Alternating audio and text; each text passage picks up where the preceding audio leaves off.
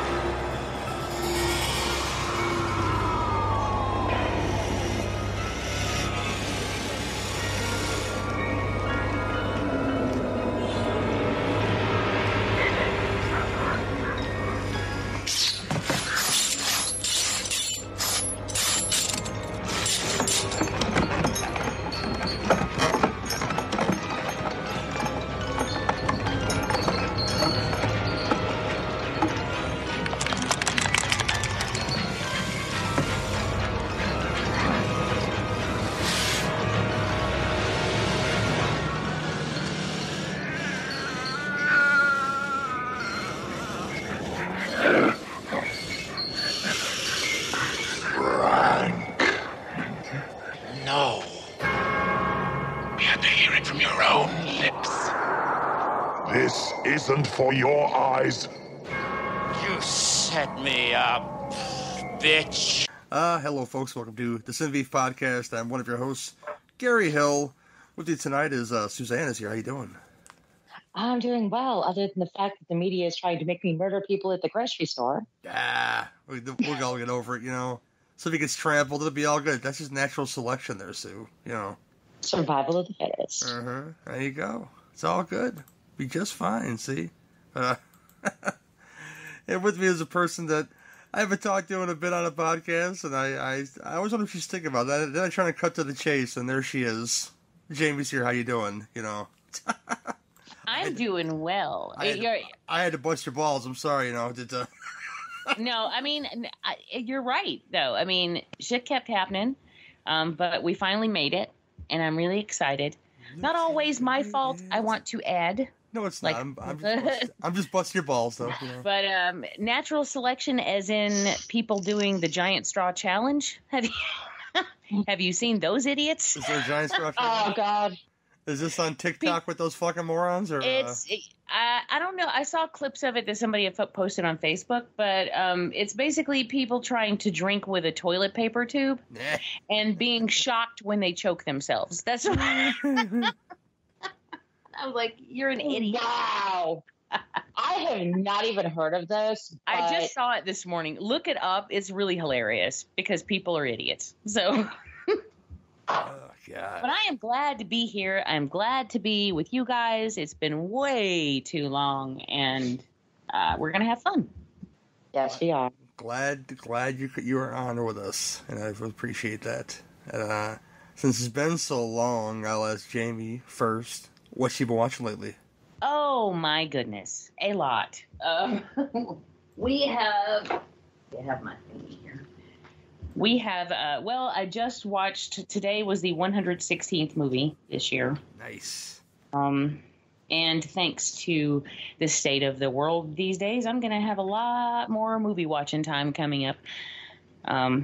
So I should be doubling that in about 2 weeks. But lately we watched, we're in the A's we finally, 2 years later, we have finally gotten to the A's in our collection. So we watched most recently Apocalypse Now, which, oh, wow. Holy shit, that movie is so amazing. Oh, God, it is. Every frame of that is just gorgeous. It is gorgeous. And I can't even get over it. Like, it's one of those movies where when we were watching it, I was in the middle of making dinner, so I went to go pull something out of the oven, and Brian's like, you want me to pause it? And I'm like, yeah. I don't want to miss like any of it, not even a little bit of it. I can't afford to miss any of it because that's how good it is. That's how much I love it. So that's been a highlight. I rewatched Arachnophobia for the first time in a while. And that I think it holds up really well. That's a fun movie. We saw the newest Jumanji, which I had a whole lot of fun with. I think I'm going to like the next one better, from what you get at the very end of the movie. Yeah, I'm really have more fun with the next one. I'm really looking forward to that. It's fun. I think it'll be fun. I love both of those though, and so, but yeah, when we get to the end of the first one or the second one, I'm like, ooh, is that going to be the third one? I want to see it. We also watched Little Monsters, which was really fun. You know, little zombie movie with Lupita Nyong'o, who, holy shit, is so pretty. She is. She has the most amazing skin. Like, there are scenes where she does, and I mean, like, it's so smooth and just like creamy looking. There would be scenes where she's talking to someone and she was wearing like a sundress, so she's talking to someone and you can see her back and her shoulders, and like, her skin is flawless, just flawless, and then she's so pretty. And I'm like, but yeah, really, really enjoyed that. And of course, we watched the new Black Christmas, which I did not enjoy. I'll talk about that too. Trust me. And then things like Anthropophagus, which has been forever since I saw that, but that was fun. Hey, if we ever want to do like a George Eastman double bill, that would be really fun to do with. What the hell's that other movie? Absurd. Thank you. Absurd. Absurd. And which we also watched not that long ago because it's also an A movie. But anyway, stuff like that. That's what we've been doing. Cool. Suzanne. I've actually been delving into a lot of television. So I've been watching it. This will make you laugh. I started watching The Shield. It's one of those shows that I catch an episode of here and there, but you have to watch the whole thing in a more linear sense. And since we picked up the All Access CBS, I started watching The Unicorn. So I'm getting two shades of Walton Goggins. Yeah. Hard ass cop, really nice dude. He always brings something to whatever he's in. He always does. Oh, he does. And I actually went and looked at his filmography. And I'm like, Jesus Christ, I've seen him in about 50 fucking things. And I had a question for Jamie. There is a movie that's been on Shudder, and I have a feeling if you haven't seen it, you need to see it. It's called Tigers Are Not Afraid. Oh, man, that is a movie that I have been wanting to watch for a while because it got so much buzz last year, and I never got around to it. But I really, really want to. Have you seen it? Yes. Okay, so you're saying it that I need to. Okay, good. Yes, you definitely need to see this movie, because I watched it. I was kind of just trying to round out a bunch of 2019 horror movies, and this is one of the last ones I watched, like up to like an hour before the show.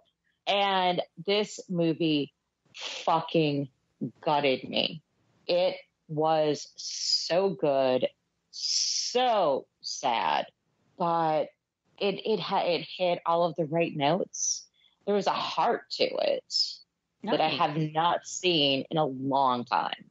Well, that is very cool. Well, I'm glad to hear you say that, because it has definitely been one that has been on my radar, but for whatever reason, I haven't pulled the trigger on it. So yeah, and we have Shudder.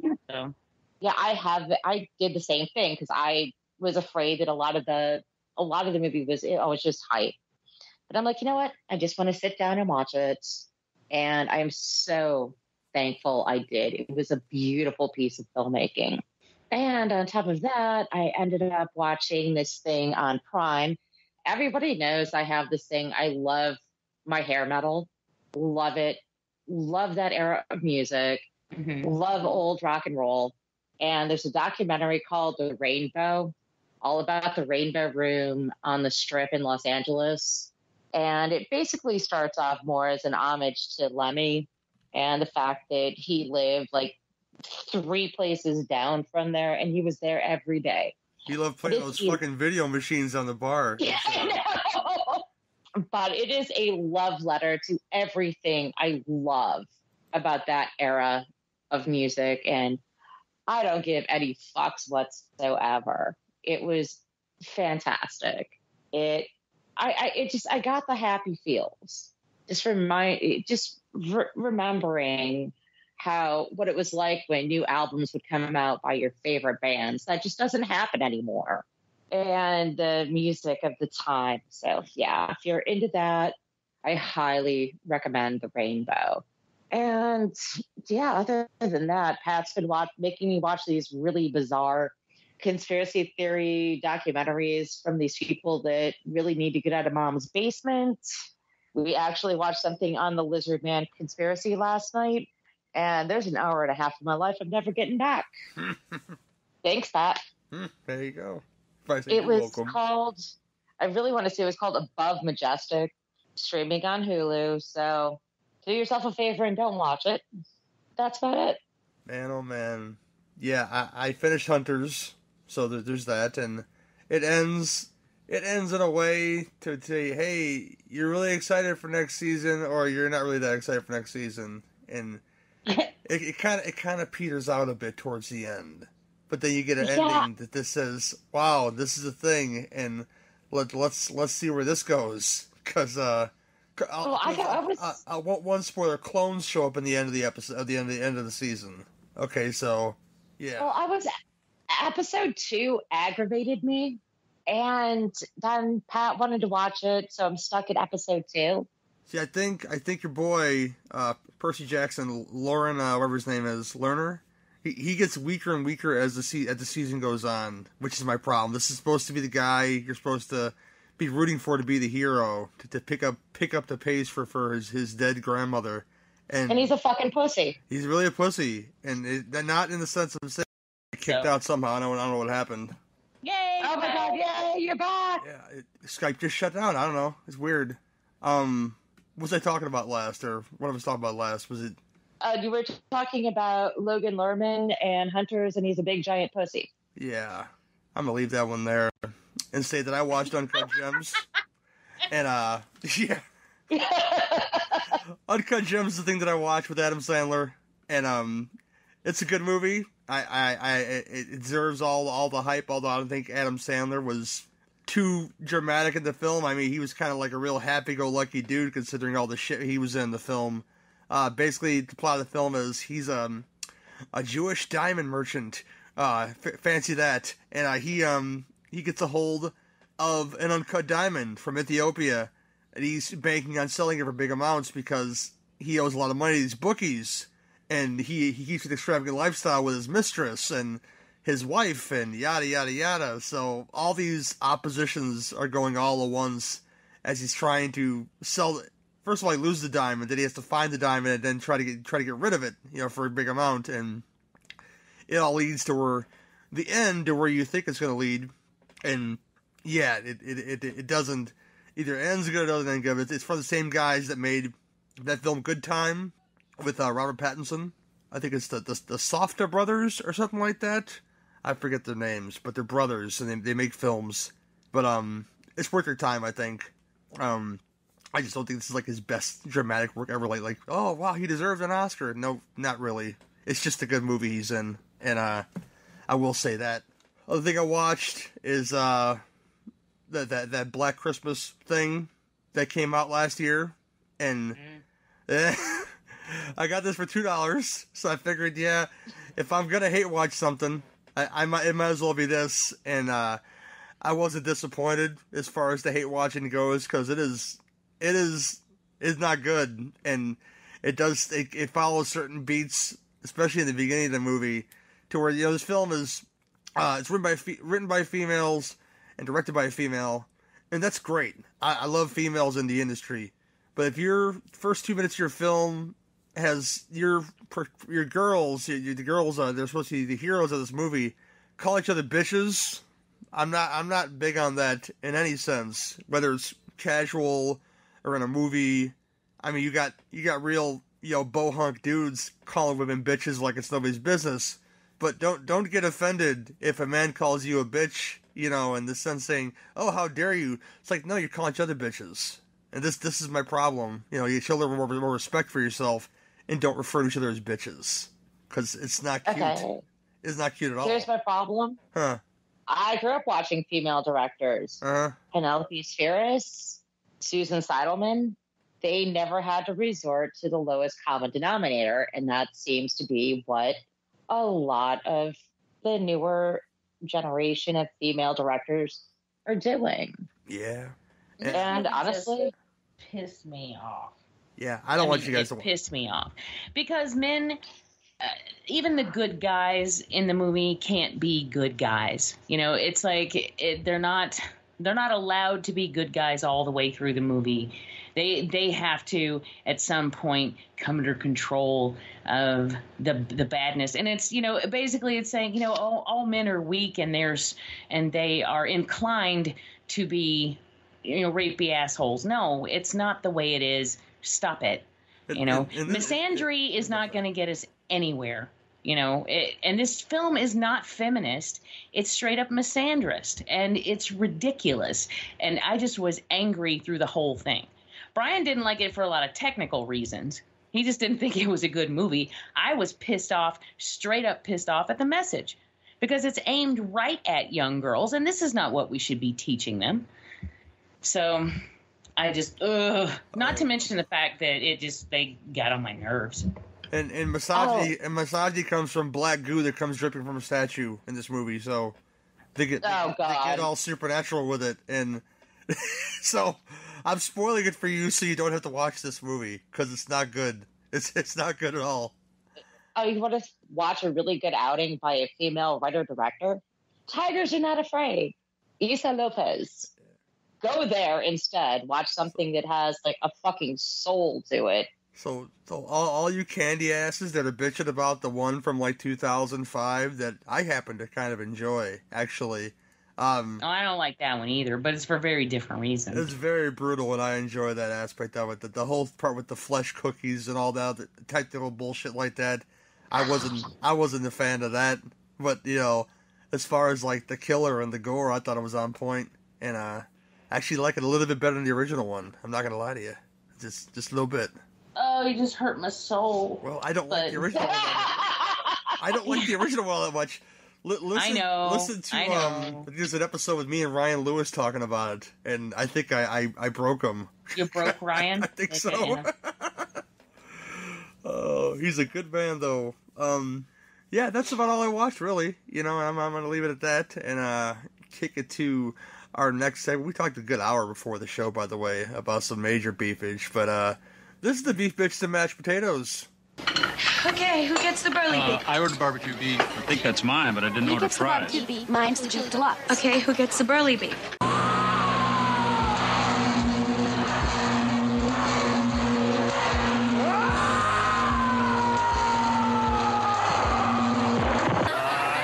heard that.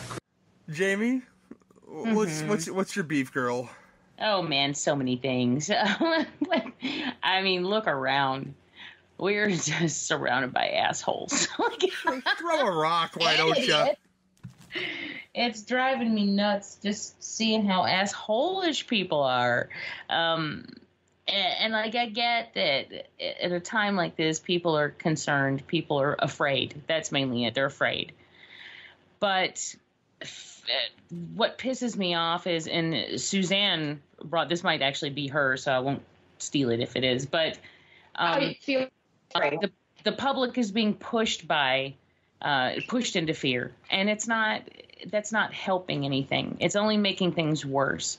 And there are precautions that we're taking that make sense, but at the same time, there are things that don't make any sense. You know, like the people are not going to stop producing toilet paper. Like, it is not going to be, we're not, and like Suzanne said earlier off air, you're not going to get explosive diarrhea if you get the coronavirus. So settle down, buy what you need, and leave the rest for people who need it too. Like, there's just no reason to hoard. And honestly, there's no reason for it to go missing at all, because on any other, you should be going through the same amount of toilet paper that you have always gone through. Nothing is going to change. Now, I understand that you don't want to leave your house, but I think it's people are taking it too far to the extreme, and it's ridiculous. And it's making me, honestly, I had to go to the store and legitimately buy some, and I didn't want to do it. I didn't want to do it because I didn't want to look like that guy. And that's ridiculous. Also, laundry detergent. I legitimately needed laundry detergent. I didn't expect that aisle to be empty. What the fuck is up with that? Why are you suddenly doing so much laundry? Like, what does that have to do with anything? But it's just, people just panic and they have to get everything. And it's like, I need this and I need this and I need this. And I don't need anything but this remote and this chair. Like, stop. But, even then, the thing that makes me angry about it is that the fact that people are fighting each other or being violent to one another. That's the one thing that scares me the most is someone is going to pop a cap in someone's ass over a roll of toilet paper. Yeah. And it will happen. It will happen. Oh, it will. It's only a matter of when. And that's it. Yep. Suzanne. Well, I'm going to expand upon this a little bit more because the media should be keeping everybody calm, providing facts. But no, all they're doing is creating a frenzy.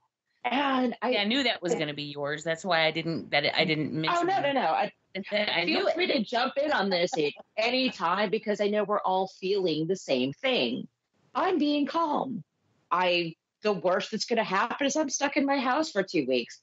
I've got thousands of movies and several channels. I will be fine. I'm just afraid someone's going to come tapping on my fucking door to steal shit. Yeah. But the media is, once again, I am so disgusted with journalism because you're not telling anybody what's going on. All you're doing is sitting there looking at the camera with your blank fucking face going, it's time to panic. You better get this. You better get that. You better do this. Stay home. Don't go anywhere. You better. And, oh, my God. No, you're not helping anybody with this. It's the fucking flu. Get the fuck over it. And I really hope a lot of these people are...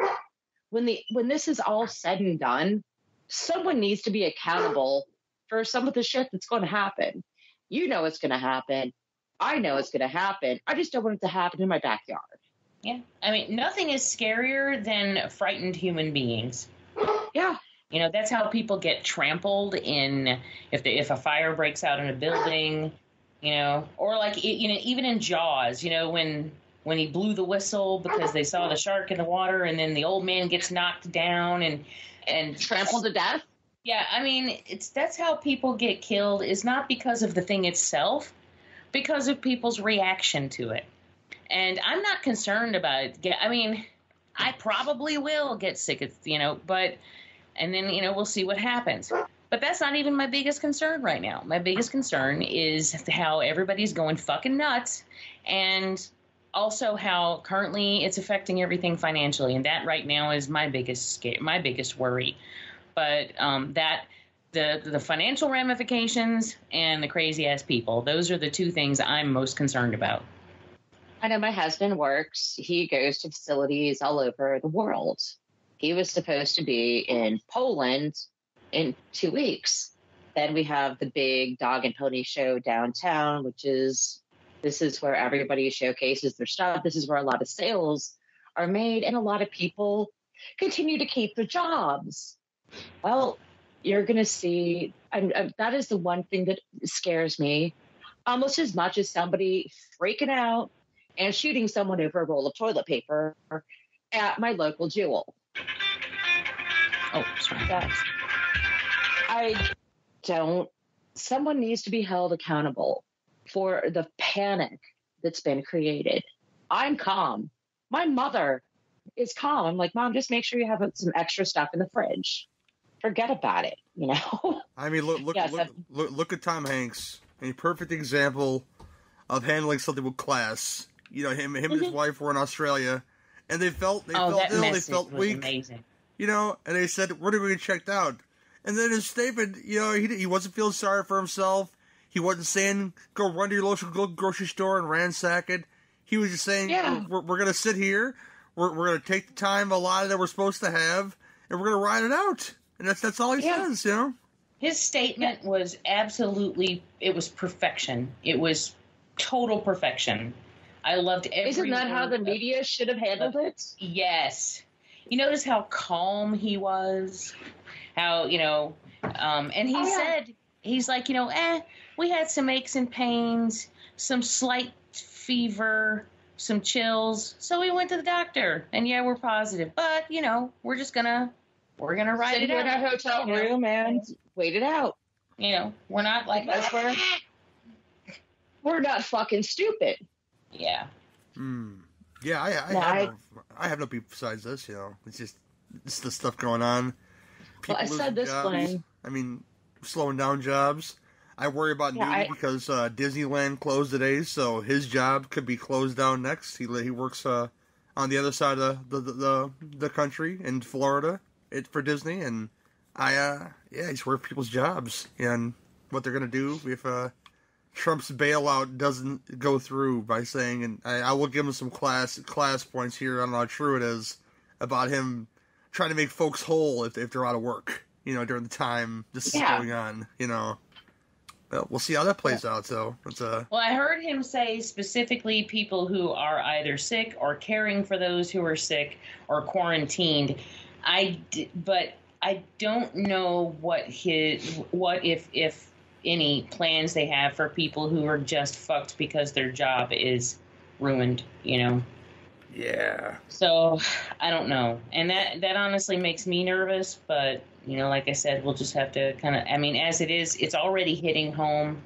It hit home for Suzanne, and Pat. It's hitting home for me.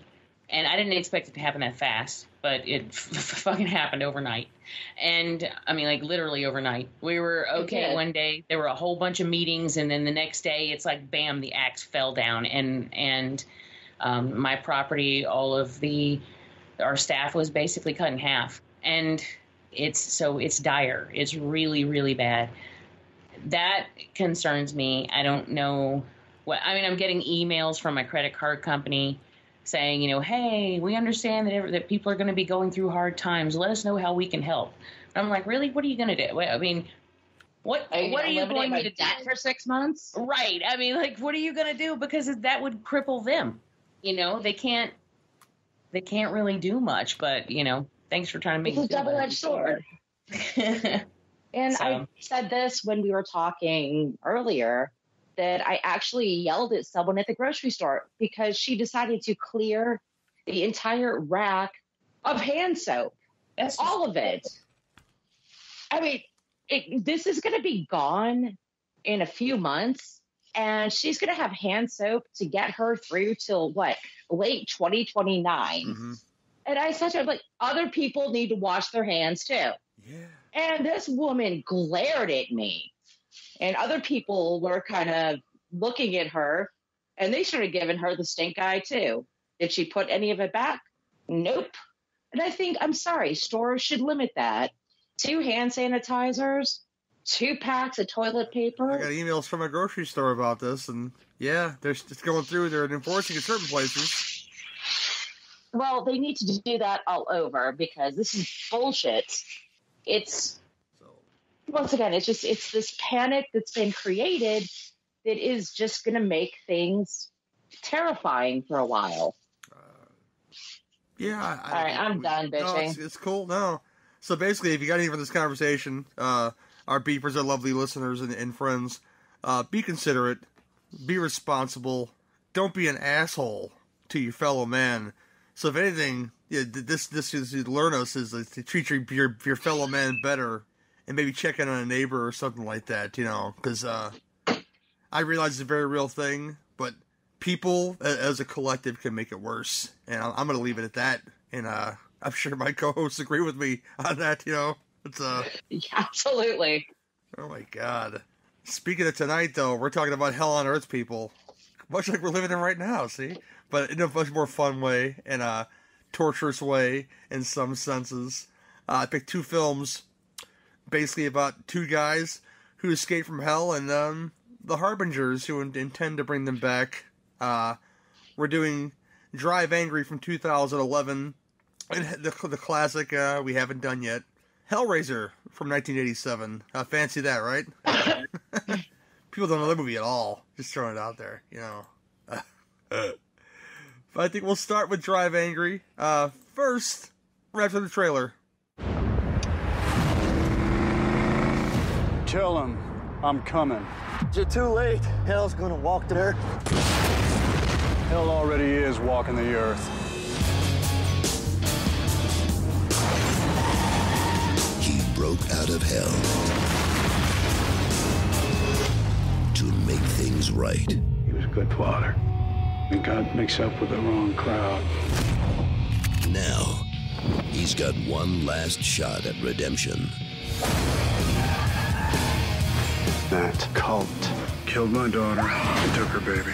I am going to get her back. Thought you were dead. You hoped I was dead.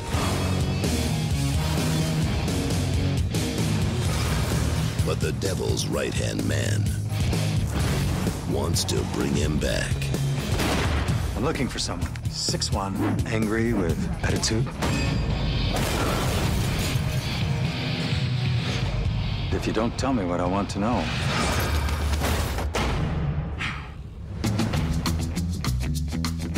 22 miles of hard road. Now that's a hell of a ride. Just so you know, I don't pick up hitchhikers. I didn't have my thumb out. Oh, yeah.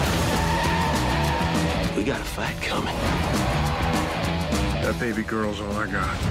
My whole life has been nothing but waiting, and now it means something. I'm with you until the end. Oh, yeah. You can't stop me.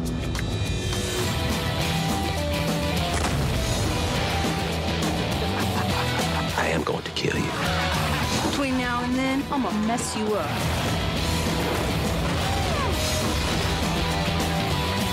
What kind of gun is that?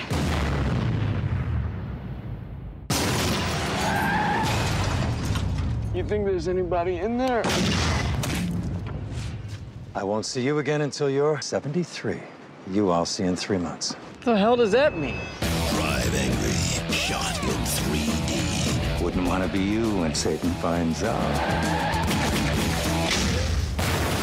What's he gonna do?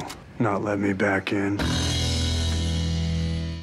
Drive Angry from 2011. This, of course, is rated R in 3D. Your basic plot synopsis is: a vengeful father escapes from hell and chases after the men who killed his daughter and kidnapped his granddaughter. This is directed by Patrick Lussier. It's French, I'm sure. And, I think he gave us the My Bloody Valentine remake, which I enjoy. Oh, cut it out, Sue.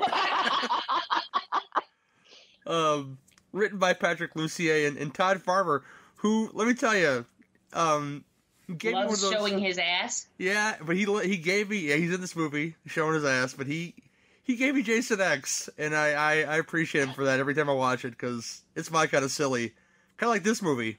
But this stars Nicolas Cage as John Milton. Fancy that, you know. Amber Heard, who I can't even look at anymore. I'm sorry. After the stuff with Johnny Depp, it's crazy. Allegedly. That's funny because when we were watching this, I said, I don't give a shit how crazy she is. That girl's hot. Yeah, she's good looking. She is. David Moore shows up in this movie. Brian's response was, I'd let her beat me up. Yeah, well, there's that, yeah. Tom fucking Atkins shows up in this movie, as, of course, you guessed it, a cop. And the guy who's having the most fun of this movie, William Fichtner, there you go. I can't pronounce his fucking name. Fichtner, there you go. Plays the accountant of all things. I love his role in this movie. He's like the most fun of this movie. And Billy Burke as Jonah King, our satanic leader. I know Suzanne hasn't seen this before before the show. Have you seen it before, Jamie? No, I never had. Well, I'm going to let you got Jamie kick it off first. It's been a while since you've been on the show, so go ahead. You said me? Yes. Jamie. Okay. I'd never seen this before. I remember when it came out, I saw the trailers for it, and I remember it getting good reviews, and I'd wanted to see it, but I just never got around to it. So when you brought this up, that's one of the reasons why I was excited. Now, Hellraiser's Hellraiser, like duh. But I was excited to get the opportunity to see this movie. And so I asked Brian, I'm like, have you ever seen this? He's like, yeah, it's pretty good. And I'm like, okay. So that means he's willing to watch it with me when I watch it first. So but I didn't know anything about it. I remembered the poster. I remembered Amber Heard being in it, and I remembered Nicolas Cage being in it, and that is it. Like, I didn't know anything else. I didn't know what the plot was. I had no idea what was. I had no idea it was going to be any kind of supernatural or religious thing. I knew nothing about that. I thought it was like a heist movie or something. I didn't have a clue.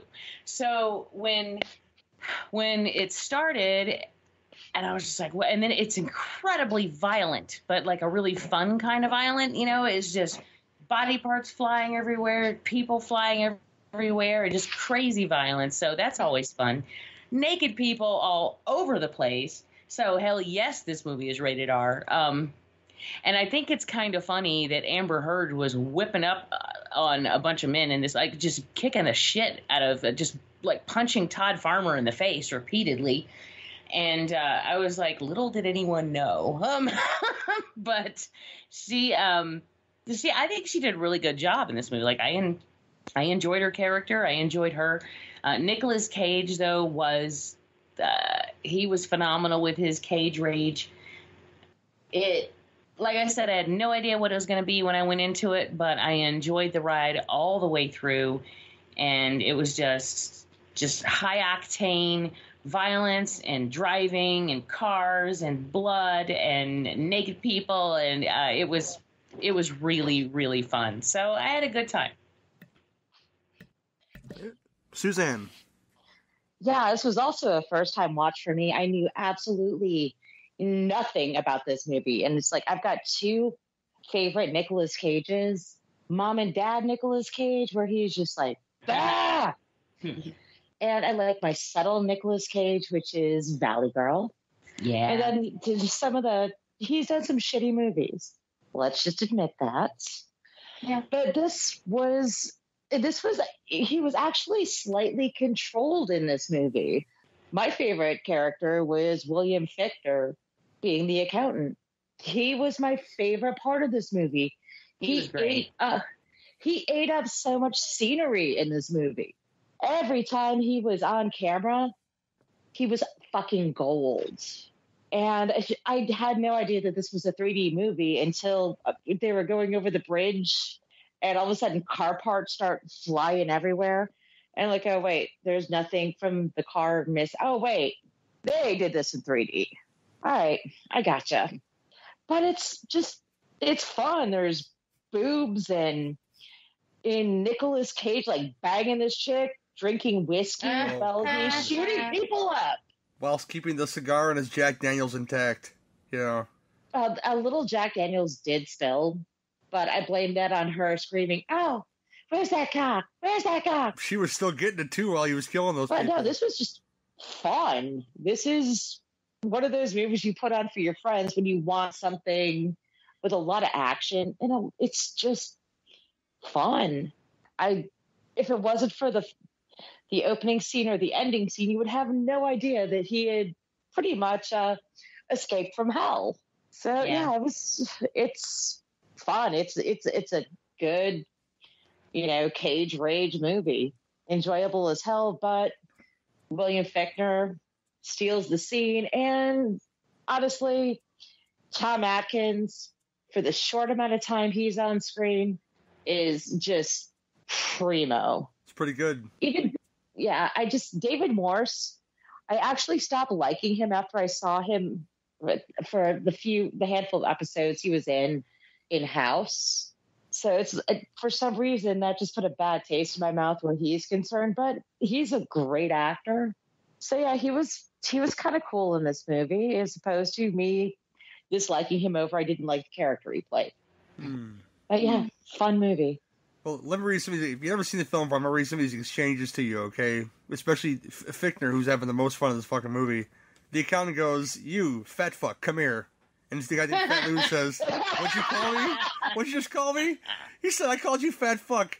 And we better leave it at that, unless you prefer I call you dead fat fuck, okay?" He's having fun in this fucking movie. Oh my god. Oh, I love it when he's talking to the two kids and he's like, not even close. I'm not going to see you again until you're 73. I'll see you in 3 months. And then he walks off and the kid's like, what does that mean? So good. And the classic lie for Nick Cage, while his erect penis, I'm sure, is still inside of the woman, the prostitute, he goes, Candy, she goes, oh baby, why don't you fuck naked? He goes, I never disrobed before a gunfight. And he just starts killing people while he's still inside of this prostitute. Oh my gosh. I haven't looked down to see if he was doing a pelvic thrust or not, but I'd imagine he was still giving it to her as he was killing these people. I don't know, but if you're not in for this movie, it starts with Nicolas Cage driving a muscle car out of hell, okay? And then it ends with Nicolas Cage drinking that same Jack Daniels out of the skull of his enemies. Okay? So if you're not in for that fun ride, then I don't know if you're my friend or not, because this is it's a dumb, fun movie all the way through. It has Satanists in it acting stupid. Hillbilly Satanists acting stupid. And, do they not remind you of the cult from Far Cry? Yeah, I don't play the game. Far Cry 5? I never played the game ever. Sorry. Anybody out there who has, they reminded me of the cult from Far Cry. I mean, that was pretty much exactly the same. I mean, they even dressed the same, and they had the same, like, they taught, it was, like, dead on. But I love cults. Like, I love movies about cults and like, crazy satanic people or crazy religious people. And that... High five. Yeah. And when that element was introduced, I'm like, oh my God, how could this get any better? Like, what more could I possibly want?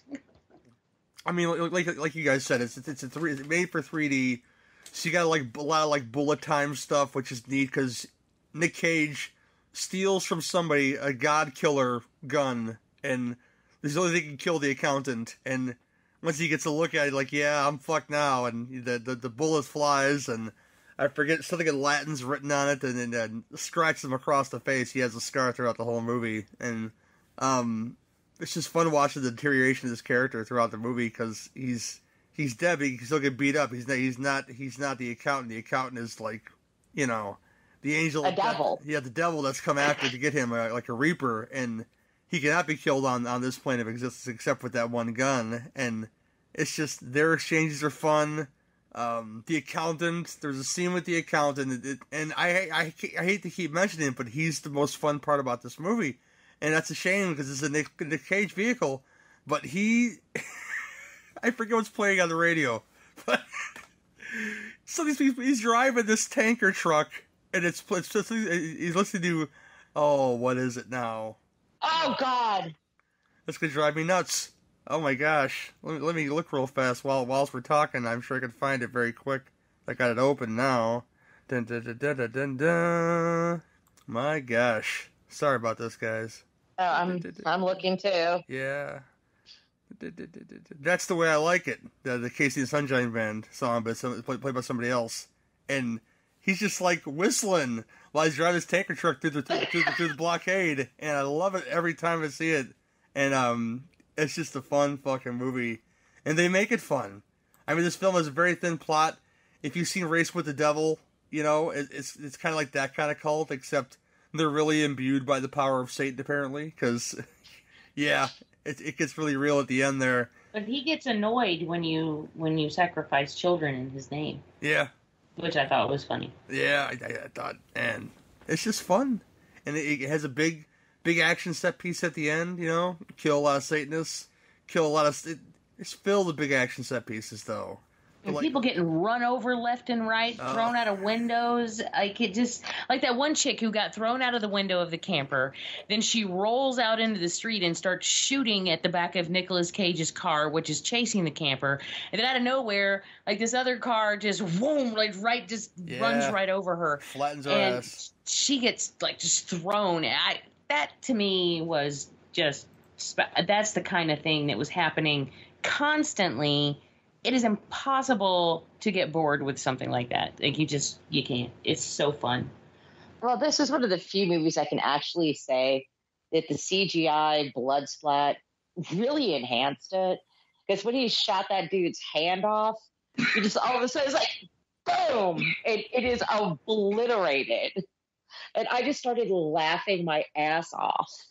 Yeah, I got to mention, because, the cars in the film are gorgeous, the ones that Nick Cage drives, and you get a 64 Buick Riviera, a 69 Dodge Charger, 71 Chevy Chevelle, and a 57 Chevy 150. And they're all beautiful cars in this movie, and it really enhances, the fact that, And they fuck them up. They fuck them up, man, but I'm sure there was a lot of stunt cars in there. I'm not sure, though. I love the fact that the Chevelle had that scratch right straight across the middle of the roof where the tanker trunk went over it. Yeah. And they kept that instead of making sure everyone forgot about it. There's a little attention details in there. Yeah, it's good stuff. Yeah, there's some nice continuity. I appreciate that. But yeah. It's like in Gone in 60 Seconds, the remake with Cage. Yes.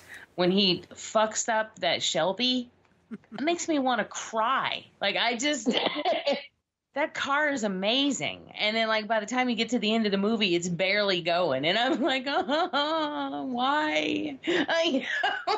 But, or like when the Ferrari goes flying out the window at the end of Ferris Bueller. Some paint, some paint, some polish, you're good to go. Come on, I love Gone in 60 Seconds. That's a movie.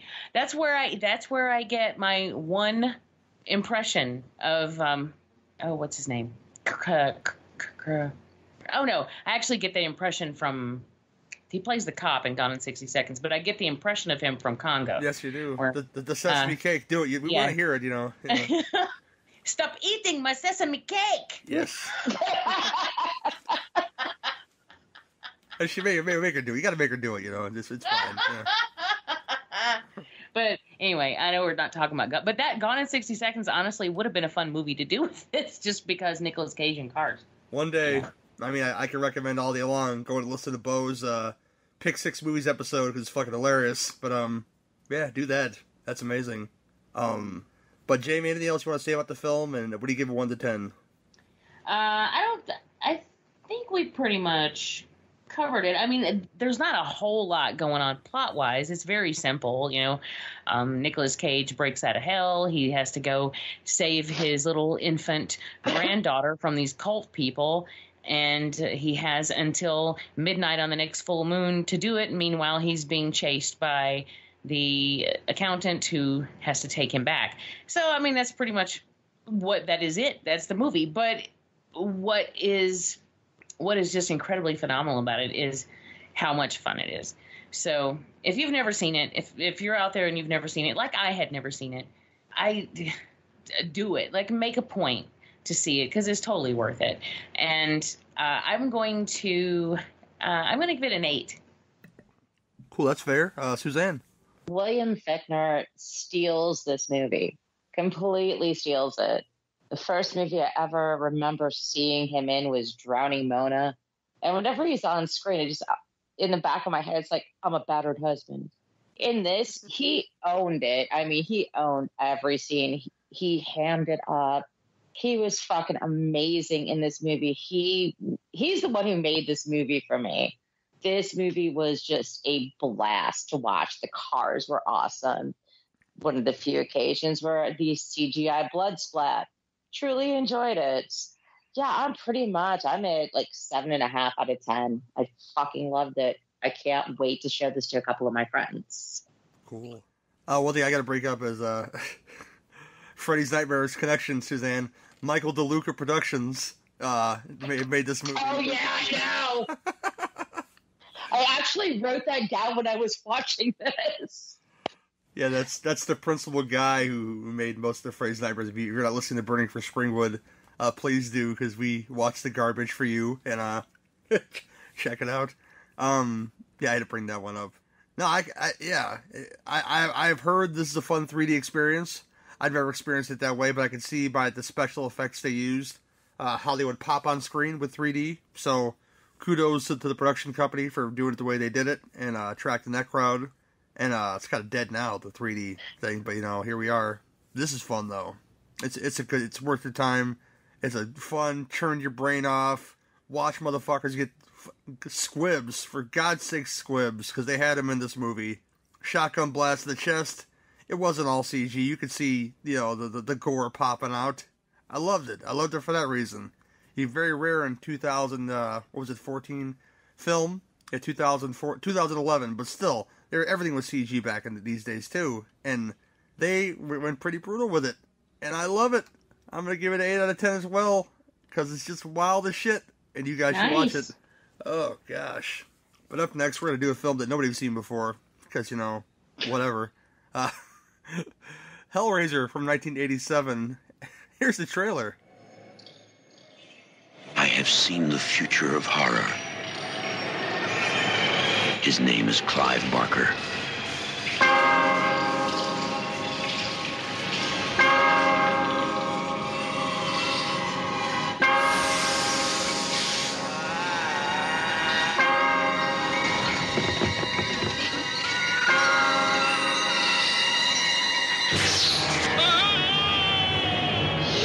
Hellraiser. Beyond any terror you have imagined. A nightmare. No. Unlike anything you have witnessed, is born. Because within these walls, the unholy is unleashed.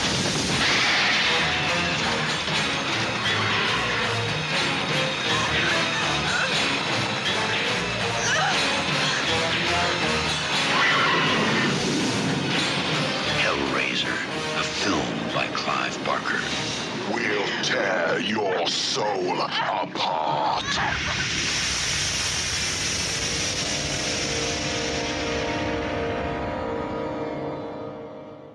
Hellraiser from 1987. Your triple plot synopsis is this. An unfaithful wife encounters the zombie of her dead lover. The demonic cenobites are pursuing him after he escaped their sadomasochistic underworld.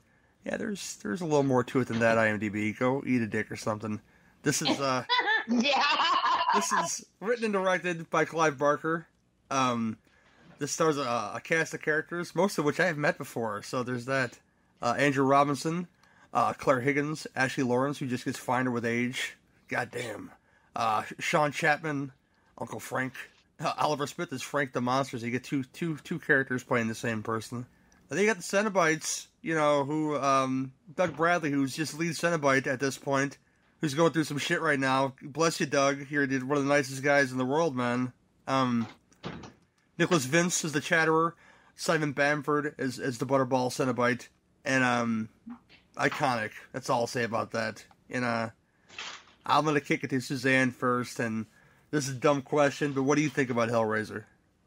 Okay, this is my top 3 favorite movies of all time. I remember renting this. I was like maybe a junior in high school. I rented the VHS tape because I'd never heard of it. It never showed on any screens around me. I don't know what kind of a release it got, but I rented this. I saw this. I looked at this and I'm like, oh my God, this is everything that horror should be. I really hope it's as good as it looks. So I proceeded to have it for a 2-day rental and watched it 8 times. And then I read The Hellbound Heart, which I can see where it came from, but the movie is just one of the most visually stunning and graphic and bloody and fucking perfect horror movies ever made. And I didn't even realize it until I was watching Leviathan, that Andrew Robinson was the Scorpio killer in Dirty Harry. Oh, yeah. I kept looking at his face. I'm like, I know you. I know you. And I never even bothered consulting IMDb. But yeah, he was the Scorpio killer. He was the sniper. Mm-hmm. Like, holy shit. But this is what I miss about horror. This movie is downright scary. It's not hidden in dark. The scenes aren't dark. You see monsters. You see scary fucking monsters who are trying to reclaim someone who escaped them. And they will stop at nothing. When the bricks start falling away from the walls and you just get this glimpse and these terrifying monsters coming out, I was in awe. This movie, there are a handful of movies that redefine the entire genre for me, and this was one of the big ones. They brought the gore back. There's a story. It's a good story. Not seen a lot of movies that brought that back to the screen, but it was well written with goddamn amazing gore. Oh my God. And after watching, yes, I mentioned Leviathan, but Leviathan is about the making of Hellraiser 1 and 2, and you get to talk to everybody. And my favorite things that they talk about were going to every drugstore in the area and buying latex condoms and KY jelly. That little drip on Frank's chin, because you have to admit that thing is mesmerizing whenever it's on screen. KY jelly. So yeah, this movie is about as close to perfection as it gets in horror. And believe me, I really am trying to come up with a fault. I haven't got one. I have one, but it's a really small thing. We've talked about this before, Suzanne. I know we have. Yes. And I also, I have a signed picture that I won at Gary's auction. And believe me, I was going to the mat for that. This movie, like I said, everyone has like some very defining movies in their life. And this is one of mine. 8 times over a weekend. After the movie was over, I rewound it and I would watch it again. I was inviting my friends over who were getting faint, turning green, and getting sick. Like, pussies. Yeah, this movie. That's when you know you're doing it right. I had someone leave after I turned on Cannibal Holocaust. Man, oh man. You know, the video store was probably pissed. They had to buy a whole new copy after you turned it back in. Oh, that I did. I wore it out. And then the second I got my allowance, I went to every place that sold VHS tapes and I bought my own damn copy of it. And I think I've gone through 2 DVDs and someone got me a really nice Blu-ray for Christmas. So I'm stocked on Hellraiser, but this movie is perfection. Like I said, horror was scary again. There was something different, and I love a good slasher movie, but damn it, give me some fucking demons. Damn, they're amazing. Man, Jamie. Okay, this film has always meant a lot to me too. It's one of the ones that is featured heavily around our home.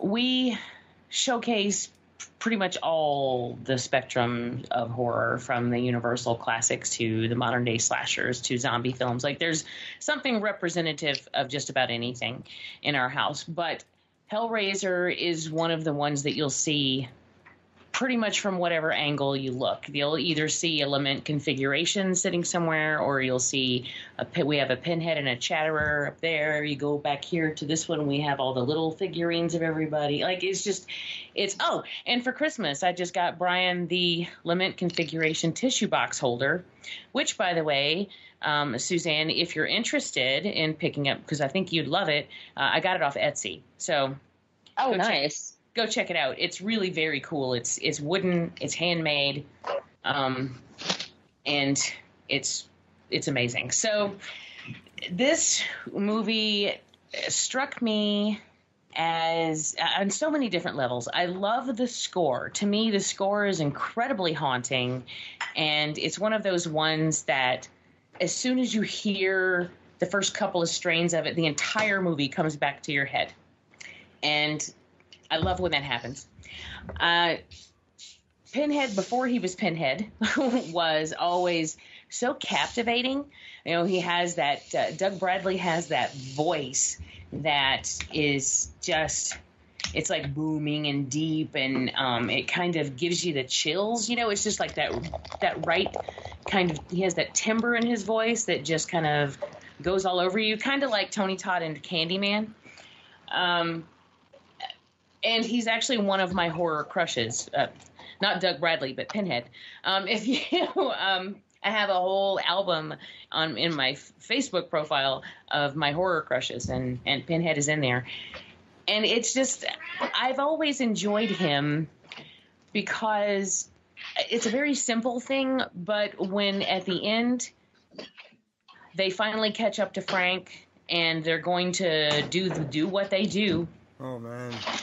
And she's standing in the room and he's like, this is not for your eyes. Hold on 1 second. Sorry, I had to cough. Okay.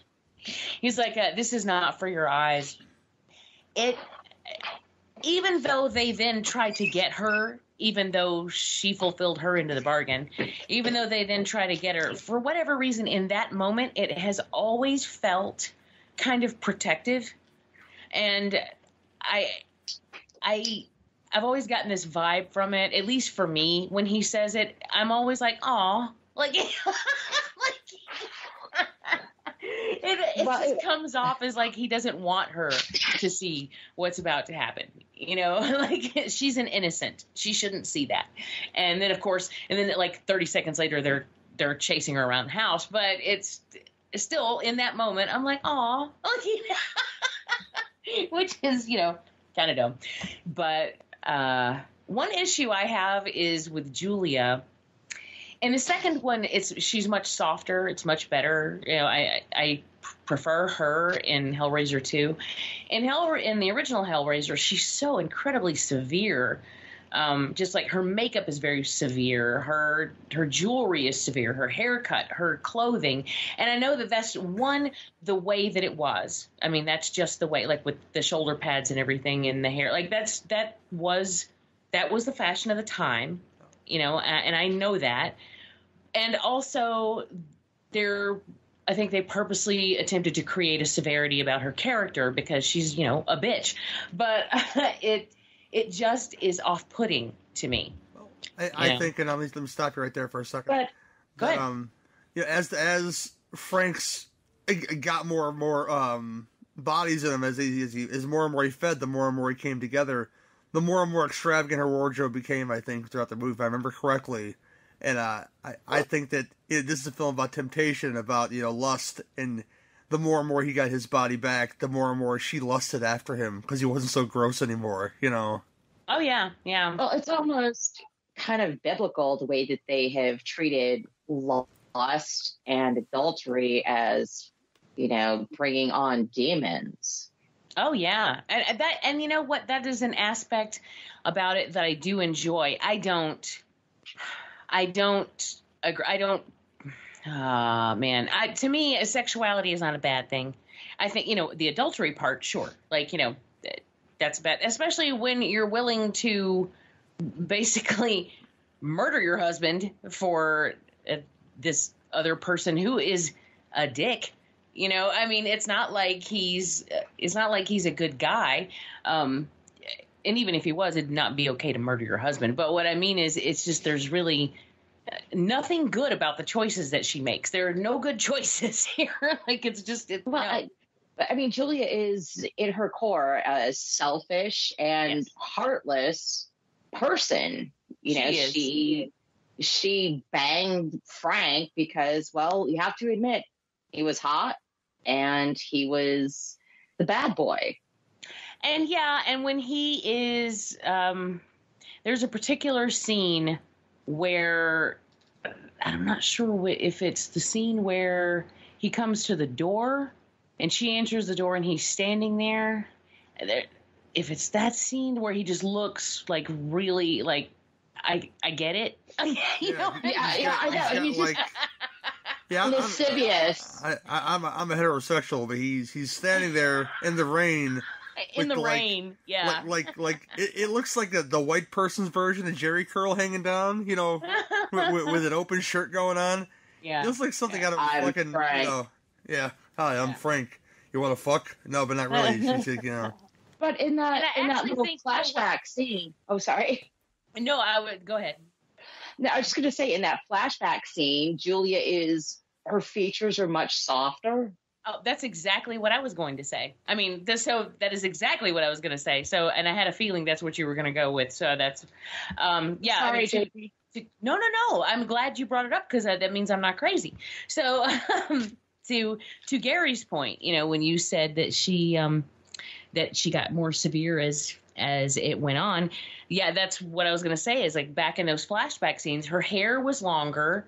It was a softer hairstyle. Her makeup was much softer. She looked more, like homey, for lack of a better word, like feminine. Like, what's the word? I'm not trying to. I guess more feminine. I don't know. I know what you're trying to say because I see the same thing because she was softer. That's all I can think of. That's she the was best. Much softer. I guess that's the best way to describe it. Yeah, she was much softer, and then as we see her going, she gets hardened almost. And then I kind of have I get the impression that she wasn't bitchy in the beginning. That when they first got together, that maybe it was the introduction of Frank to her life and the temptation of him and her succumbing to that temptation just hardened her and turned her into this like stone cold bitch. At least that's the way I interpret it. But I just don't. So I get the look and the point of the look, and it makes sense. I just find it off-putting because I don't think it's attractive. So like when she's going to the bar to pick up the guys to bring back for Frank, I don't think she's attractive in those scenes. And the men are like falling all over themselves, and I'm like, I don't get it, but whatever. Like, yeah, I guess that's your thing. The one thing they did to emphasize that in that one scene with, I can't remember, the kind of chubby bald guy, and she was just wearing those, I swear they look like starfish earrings. Earrings, yeah. Yes. And it was just, everything was so sharp, pointy. Yeah. And yeah, exactly. Yeah. Like there was nothing rounded or soft or curvy about anything. Everything came to a really harsh point, and exactly. It was very severe. And so yeah, they did a good job. I mean, that's definitely a good job. I just don't find it visually appealing, But yeah, this movie, I've always loved this movie. I've always been attracted to anything that deals with temptation or the human sexuality or anything like that, that kind of attempts to dive into who we are as human beings and anything sexual. And this film, like, it goes at that, like it attacks that. And I think it does it in just a really original, cool way. I love the sounds of the chains and the creaking, and then when you see the lights coming through the slats, I mean, all these things are very Hellraiser. And even later into the sequels, they'll use them. They don't use them to the same effect. And it feels like later on, like they're put in there because they have to be. Like, oh, well, if it's a Hellraiser movie, you got to have lights through the slats. It's either that or an alien invasion. But they just put them there because they're checking off a box. But here, it feels like it belongs. And the gore, like this is the when Frank is becoming Frank again. The whole transformation, which is an incredibly slow transformation, when from the time that we first see him where he's just like pulpy flesh, it is one of the few films where the gore actually disturbs me. And yes, it gets under my skin, but in a really good way. I like it, but it gets under my skin, and it looks painful for one thing. Yeah, it absolutely does. Yes. That's the big thing that gets me with that scene. Yeah, the one thing I have to say about this soundtrack, and then I'll shut up. I'm sorry. But the one thing I love about the score is those little tinkling bells in the background. That is the one thing that I still have the sound, the score on vinyl. Yeah, I like dun. And those little tinkly bells in the background really fuck me up. I used to play years and years ago. I dated a guy who gave me a huge set of film scores that he had he had a collection, and he put them all on disc for me, and I used to play them while I was writing, back when I would write like editorials and stuff like that. And the Hellraiser theme is one that I played a lot because it's so moody and it's so atmospheric that it would just, I loved having it going in the background. So yeah, and I love the tinkling in the background, and then I actually have it. I have a Halloween CD somewhere, like a compilation that I actually bought, and that theme is on that compilation, which is kind of weird, but at the same time it fits. It's cool. So, there was something else I was gonna say, and I don't remember what it was, other than I absolutely love it. But shoot. Yeah, I mean, I think I pretty much talked about everything. I could go on and on and on, but you don't really need me to. It's. I know how you feel. Damn good. It's just damn good. Oh yeah, Hellraiser for me was it was a rental. When I became less of a pussy about horror films, and it's one of those films I didn't realize what was going on entirely until I got older. Let's put it that way, because I watched it as a kid, probably 10, 11 years old. It went back into my 20s, and then you start to see all the little subtext of shit, like Julia's relationship with Frank, which is basically because, Larry, Andrew Robinson, his brother, I mean, he's like one dad joke away from being like this milquetoast guy. So I can see why she would go for Frank, because she was probably, you could, like, you mentioned the flashback scene. I mean, her hair's a mess, her clothes are kind of tattered a bit. You could tell she was bored to tears with this fucking milquetoast motherfucker. That's why when she met the stallion known as Frank, that she had to get that, and to the point of when he's brought back from, and it's the little shit in this movie, when they're bringing the mattress up the stairs, and the part where Larry's arm gets caught on the nail, which is the blood that rebirths Frank. Them showing the flesh being torn up close like that shit makes me cringe every time. It's a small thing, but it's an amazing thing to watch. It's just gross. And, I know what I was gonna say. Sorry, you just reminded me that when she hits the guy with the hammer and then it pulls away and there's like a little tuft of hair and blood on the end of the claw. That's a nice touch, and it just kind of it makes it that much more painful. Like it makes it feel that much more painful, because there's like hair and blood on it. That's gross. But it was a really nice, thoughtful touch, I thought. That was what I was going to say. Sorry. Cool. That's fine. Yeah, Frank himself is I love the scene where he's just like, when he finally put clothes on, he's just having a cigarette, like, yeah, I just sucked some dude dry, now I gotta have a cigarette. It's almost like, again, it goes back to like, almost like overly sexualizing everything, and him, I guess sucking the marrow out of these dudes, because I really like the look of them when they're all, all sucked dry or whatnot. They're really, they look like just husks. Yeah, it's really bad, man. And I'm not gonna give anything away, but the look. I should, because everybody's seen this goddamn movie. The look of the cenobites. I know the female cenobite did not want to make the second one because the makeup was so painful to keep on for as long as they had to keep it on, and I think it took like at least 6 or 7 hours to just apply the makeup, and she wasn't feeling it. So Barbie, I forget her last name, replaced her in the second film. Barbie Wilde replaced her in the second film, and but the look of the Chatterer fucks with me still to this day. And I will say this about the cast: if you ever got to meet them at a convention, they always do a lot of conventions. And Nicholas Vince, the guy who plays the Chatterer, is like one of the nicest guys you ever want to meet in your life.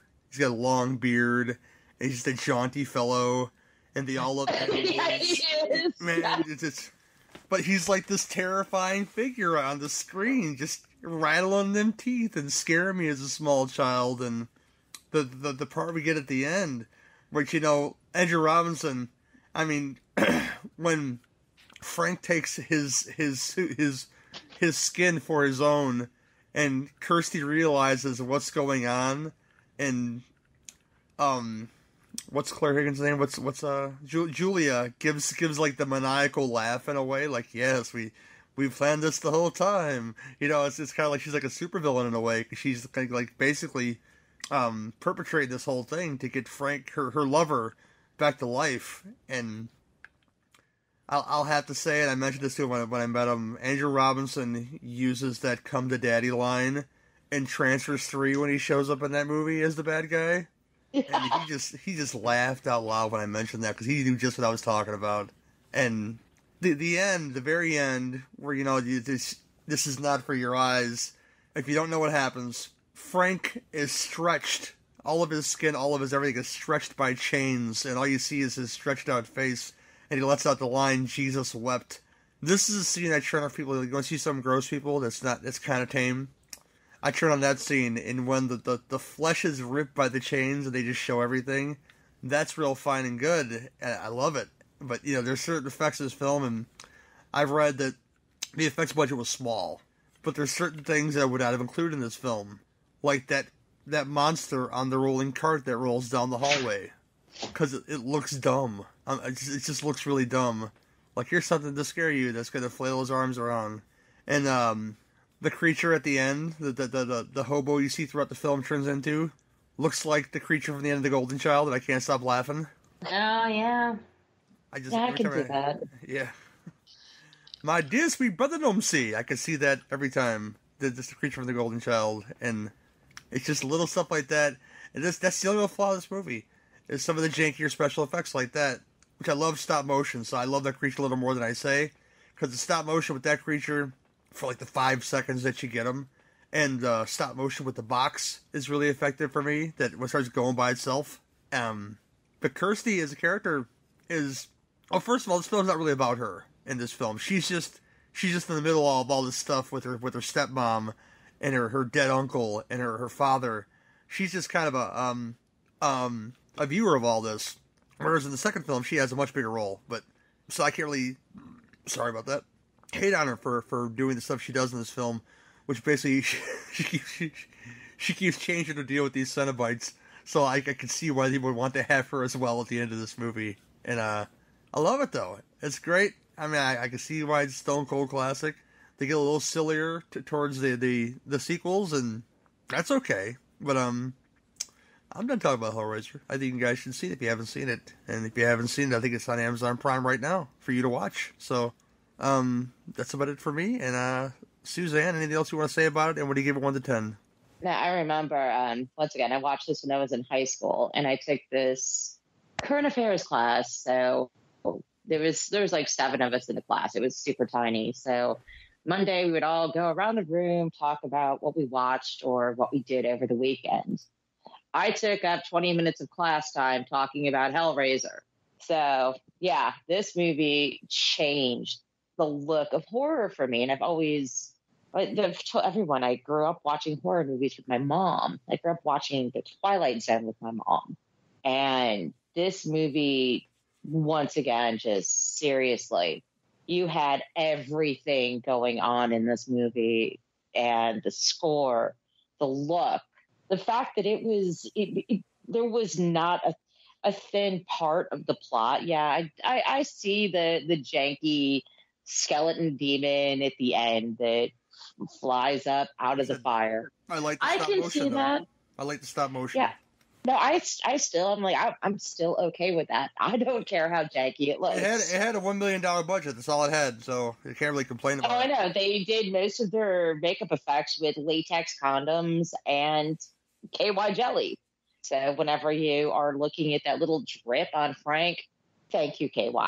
But no, this movie, I hate giving out the 10, but just because this movie changed a lot and I talked about it constantly, everyone thought it was fucking psychotic.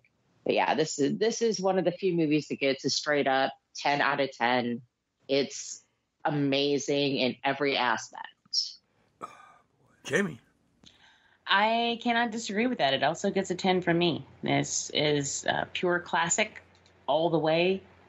Unfortunately, I can't say that the sequels continued that, but some of them bet more than others. But nah. but this one, it's incredible. I'm getting ahead of myself. I didn't hate Hellraiser Judgment like people hated it. I thought that. You know what's funny? The first time I saw it, I didn't hate it. You know what I said the first time? I don't think I ever watched it a second time, but but I didn't hate it. I would be interested to see how I felt about it if I watched it now. Watched it again. But I had a conversation with the guy with the new Pinhead, and I said the way the script was constructed, I think you as Pinhead being minimal worked really well, and he was totally. No, you have to watch it, Suzanne, to get what I'm talking about, though, because it's not really about him. I saw some of the stills. I'm like, I cannot watch Pillsbury Doughboy Pinhead. No, not that one. The one after it. Oh, okay. The one after it. That's Hellraiser Revelations. This one is about totally different characters, where Pinhead shows up at some point in the movie, but. Oh, wait, is this the one about the journalist? No. This is what's the guy called that eats the paper and throws up? Yeah, that's the one. I cannot remember that. Yeah, I watched this one. Okay. And I remember it, and I think I really liked it. The one thing I didn't like about it was the end, and it was the whole angel angle with it wasn't needed. It wasn't needed. No, I didn't like that, but I really didn't hate the rest of it. It was like 2 years ago that it came out. Yeah. Okay. Yeah. No, I remember watching that one, and I think I turned it on kind of as a hate watch. And then you're like, oh, damn it, I don't hate it. I don't hate it. Yeah, to me, it's the best one they've done in a very, very, very, very fucking long time. So, yeah, but it was actually written. It was actually written as a Hellraiser film, at least as far as I know. Whereas the majority of the sequels were not. So there's that. I interrupted Jamie, though. I'm sorry, Jamie. Yeah. I'm sorry, I interrupted too. No, I interrupted you. Oh no, because I was talking about my rating. Okay. Yes. Sorry. But I mean, I was pretty much done. It's a 10. It's a 10 for me. It's one of those. It's an essential. It is one of those films that I will always own in some way, shape, or form, and I really, really, really want. I've always wanted the Lament Configuration box set. But it was, at the time when it came out, it was, I didn't have a way to watch it because it was it was a UK release. And now it's too fucking expensive. So, because they don't make it anymore. And it's incredibly expensive. So I don't own it. But I hate that because I always thought it was such a badass release. That and like I know. All, Yeah, my all-region player decided to die on me after I'd had it for 18 months. Oh, wow. So now all of my Region B movies and others I can't watch until I get another one, and they're frightfully expensive. Yeah. Yeah, it's just... maybe I should look up that box set now and see if I can find it on eBay or something. But it was, at a time, I looked it up a couple years ago to see if I could find it, if anybody was selling it. And it was the only ones I could find, people were unloading for like $200. And I'm like, oh, like, yeah, I don't need it that bad. It's like the two things I want that box set, and I also want the red leather edition of Suspiria. It was German release only. Yeah. And the last time I saw it, it was $200 on eBay, but unfortunately did not have $200 to spend at the time. Yeah. So that makes me sad. But yeah, it's an essential. It's sorry, excuse me.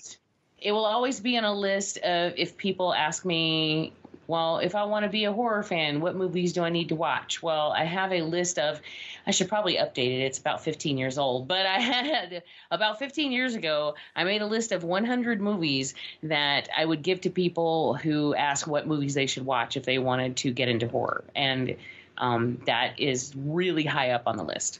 Yeah, it's up there. I mean, I'll say that, he's iconic. The Cenobites that in question are iconic. But Doug Bradley has such a commanding, performance in the little bit that he's in this movie. Because if you're looking for a whole lot of Cenobite action, you're looking to watch this movie, they're only in it for a little bit. But it's the little stuff I love. Christopher Young's score is spectacular.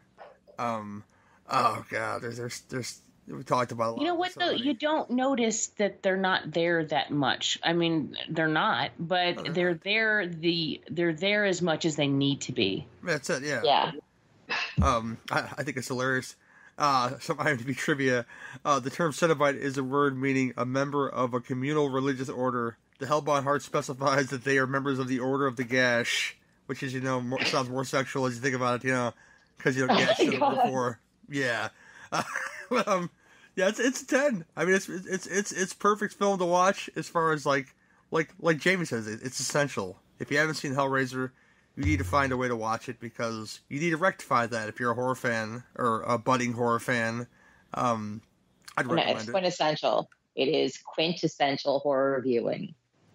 Big words, quintessential synergy. But that's it for this one. We're going to come right back and we're going to close out the show. If you enjoyed this show, then make sure you check out the other great shows on the Legion Podcast Network, like Cinema Psyops, Cinema Beef, Devour the Podcast, Duncan and Bo Come Correct, Exploding Heads Horror Movie Podcast, Friday the 13th, Get Slayed, The Hellming Power Hour, Hello, This is the Doom Show, Hero Hero Ghost Show, Kill the Cast, Underwater Kaiju from Outer Space, Jerry Hates Action, Legion After Dark, Mental Health, Obsessive Cinema, Discourse, Pick 6 Movies, the podcast by The Cemetery, the podcast on Haunted Hill, the Psychosemantic Podcast, Rick Radio, House of Wax, Dude Looks Like the 80s, Rabbit and Red Radio, the Shadecast, Short Bus Cinema, 2 Drink Minimum Commentaries, the VD Clinic, Who Will Survive Horror Podcast, and Witch vs. the Doomsday Clock. With such a wide spread of shows, there is guaranteed to be a niche for you to fall in love with. Horror, politics, movies, books, sex, music, commentaries, health, video games, kaiju, action, news, comedy, and opinions that would most likely get you killed in some parts of the world. We are proud to bring you some of the best podcasting in the world. Check us out at www.legionpodcast.com, iTunes, Spotify, Stitcher, YouTube, and any other dark corner of the internet where podcasts can be found.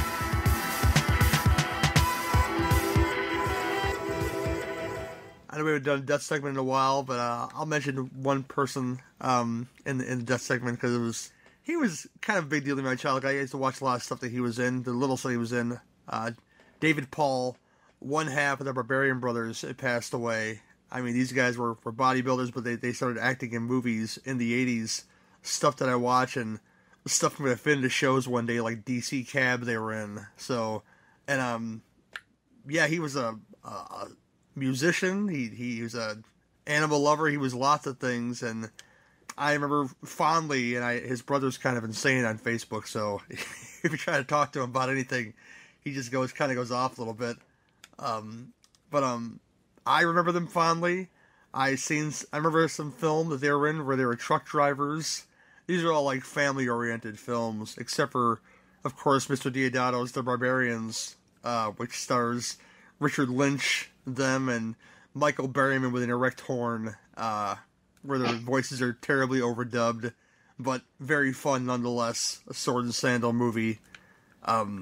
Yeah, just fun-loving guys in those movies, and I'm glad they live full lives considering how young he died. He seemed like he did a lot with his life, and sad thing about his Great Dane died a couple days later. So now they're together again. Yeah, very sad. Oh my god. But Jamie got a lot going on. Tell the folks where they could find all your good stuff. Well, lately we've spent a lot of time on the Cut to the Chase podcast, Brian and I. Every time we go see a new movie, Dan and Lacey just they'll see it too. So we're like, hey, you want to talk about it? We're like, okay, so we'll talk about it. So we've been on there quite a few times. And I never get to listen because I don't see these new movies. I saw Midsommar like way after you guys reviewed it, and I wanted to go back and listen, but you said we had a good time with that review. I did too, and I thought it was funny. The movie was funny in parts to me, but oh yeah, it was. Comedy. We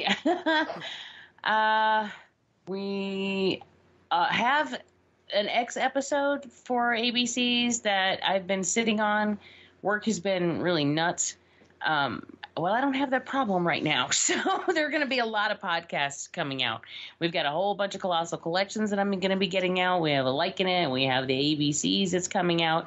And I'm going to have a whole lot of time to work on that stuff. So it's finally going to get done. So that's exciting. Every week, Brian just gave me the thumbs up. He is he is so anxious. He's every week on Wednesday, the Married with Children podcast drops, so you can catch me on there where we talk about Married with Children. And I think that's about it. I think that's everything really, I haven't been, the regular thing I've been doing lately is Married with Children. And other than that, I'm just really behind on other stuff. And then, of course, been popping up on, like I said, Cut to the Chase. If it weren't for those guest spots, nobody would have heard me for a long time, probably. Also was fortunate enough, though, to be invited to be on Exploding Heads when they were doing a celebration of women in horror. And they asked Lacey and me to be on the same episode. And that was fun. We had a good time. Talked about some really great movies. Triangle, which I love, The Mutilator, which is fun, and I actually don't remember what the third one was, and they're not related at all, because I was sitting there trying to figure out how the hell is a Mutilator related to Triangle. It's not. They were suggested by patrons, so that's why they were on that show. But I'm like, what? Doesn't make any sense. But they were just fun movies. So that's pretty much it. There's one thing that's exciting. I forgot. If you need some quarantine reading, if you find yourself stuck at home and bored, then I highly recommend that you seek out a copy of Summer of Lovecraft from Dark Regions Press. That is Brian's latest book that he edited, and he also has a story in it, but and I have a story in that one. And these are all mythos stories that take place in the 60s. So you've got stories about cults, you've got stories about hippies, you've got stories about drugs, you've got a story in the voice of Hunter S. Thompson, you've got my story, which is about basically about reproductive rights. You've got all sorts of things in there. If it happened in the 60s, it's probably mentioned in one of these stories in this book. And it's honestly it has nothing to do with the fact that I'm in it. It just happens to be one of my favorite anthologies that Brian has ever put together, because I love when he does these really cool themed anthologies, and I think this one hit it out of the park. So, you can pick that up at Dark Regions Press or even on Amazon. And I highly recommend it if you love Lovecraft, or if you have never read Lovecraft and you want to see what the mythos is all about, or maybe dip your toes in, give it a shot. Cool. Suzanne. Oh, NFW, we are doing snake movies, which, my favorite sub-eco-terror genre. So that would be a sub-genre. So yes, we just wrapped up on Anaconda 2, Hunt for the Blood Orchid. And I guess we're going to go just watched Anaconda because it's an A movie, Yeah. Honestly, Anaconda 2 would have been better if they had removed the snakes and left it just an adventure story. But yeah, I could see that. Yeah. If it wasn't for the really shitty Anaconda CGI, it would have been a good movie. But yeah, I was going through snake movies. We're going to do my favorite Dirk Benedict movie, the movie You Hiss and Not Say. Mm-hmm. And we just wrapped up on Jaws of Satan as well. So look for that. And a random weird thing that I bumped into on Amazon, if you're also quarantined. I read this book like years ago, and I just reread it again. It's called Something's Alive on the Titanic. Don't get that whole James Cameron shit stuck in your head. This book was published, I think, in like 1992 by this man named Robert Serling. So, of course, I've got that local thing with Rod Serling. I did not even realize that Robert was his older brother, who wrote a very interesting story about people going to try to explore and exploit the Titanic. Excellent supernatural novel, well written, fun as hell, really creepy at points. So do yourself a favor and check out this little book. Did they find the heart of the ocean?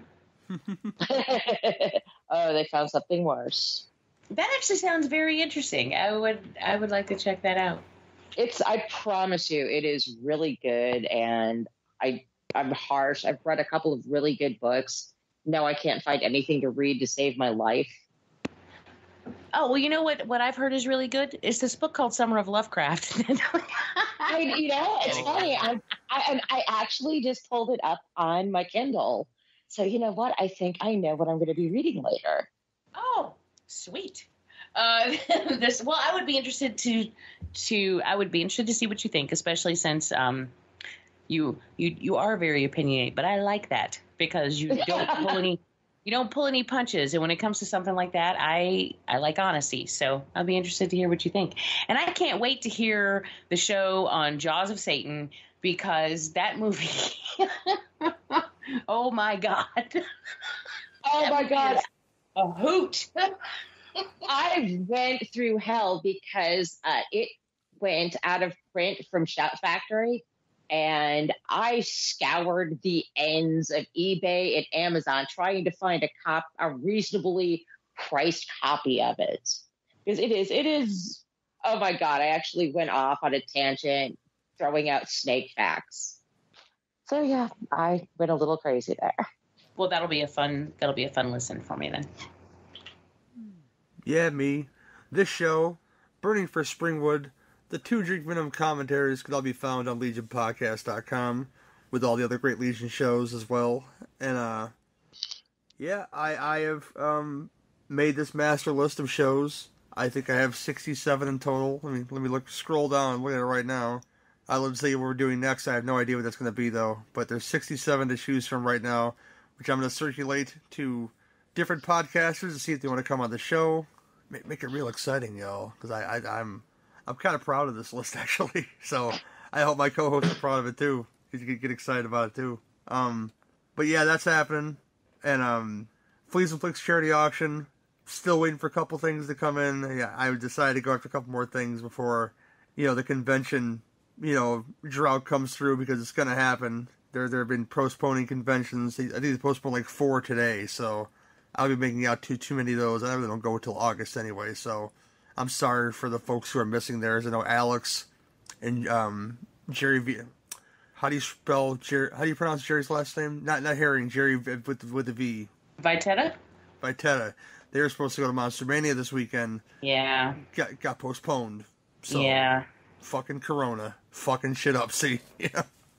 Yeah, it was so sad. Alex was so excited. He already had his podcast lined up that he was going to listen to on the trip to Monster Mania. And I'm talking like the night before he was planning to leave. Mm-hmm. And then it came through that it was canceled. And it just, it just broke my heart for him, because he was so excited. Oh, I forgot. I'm on now on the Hard to Kill podcast with Alex and Nudie. So there's that. That's on the Horophilia Network. Sorry I didn't mention that, but we talked about Alex and it came out now, see? Wait, what's that? I haven't heard of that. Why haven't I heard of that? That is an action commentary podcast. What? No one has told me about this. I don't think. The last one we did was Uncommon Valor. The next one that we're going to do is Tango and Cash. Oh, wait, no, I take that back. I do remember something about that.